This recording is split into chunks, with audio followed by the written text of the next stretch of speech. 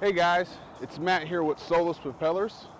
As you see, we're on location getting ready to do some testing. Today I'm going to be showing you guys how to install our RBX-102 and 102B Hub Kits. Let's get started. First, we're going to start with the thrust washer. Make sure the taper end mates properly with the taper end of the propeller shaft. Next, we have our propeller with the hub already installed. Then, add your aft spacer, followed by your tab washer. And next is your shaft nut. Make sure to check with your engine manufacturer for the recommended torque.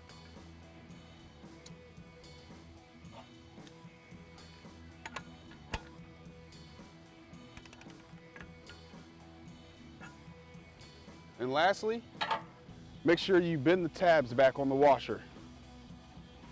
And if you're ever unsure of which hub kit you may need, be sure to check RBX-props.com or download the Prop Finder app.